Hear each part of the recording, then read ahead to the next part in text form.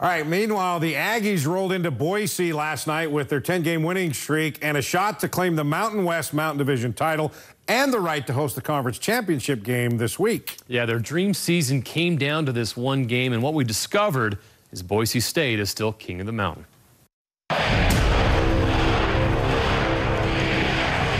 So glad you could join us tonight for this outstanding matchup between two of the hottest teams in the country.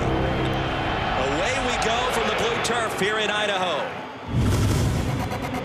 Love fakes the handoff, looking for Green. Green's got it at the goal line. Is he into the end zone? Yes, that is a Utah State touchdown. There's a pass and it's going to be picked off.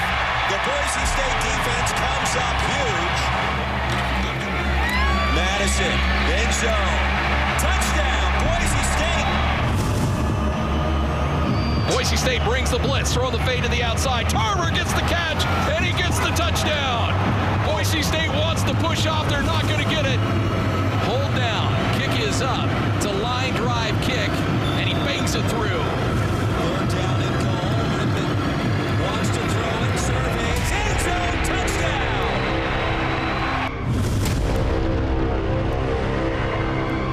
Here comes the blitz. They're throwing the screen. It's to Bright. Bright's got room. 35. Go, Gerald. He's off to the races. 50, 40, 35, 25, 20. We get down 2 scores there halfway through the fourth quarter, and we continue to battle and find a way to, stay back in it. Dan 5, touchdown, Utah State on the screen.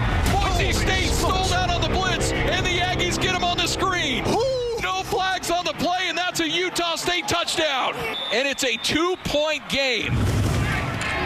Madison dives across the goal line for the score. The Broncos have done it. Back to the Mountain West Conference Championship game. Boise State defeats the Aggies tonight 33-24. How difficult was it in the locker room afterwards, knowing that you did such a great season and you had it here, and what was said? And Rod, that's hard, man. That's a hard. I sure didn't have that speech prepared. I didn't think about it 1 minute. I was very confident coming into the game. There's a lot of hurt. There's a lot of heartache. And I think that's very reflective of the investment that our kids had put in since January. I hurt for those players.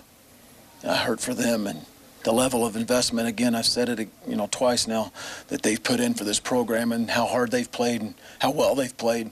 And they left everything out there, and the biggest thing was no regrets. And I'm going to tell you what, I'm honored and very, very humbled to be able to coach them. That's a phenomenal bunch that's a hurting locker room right now.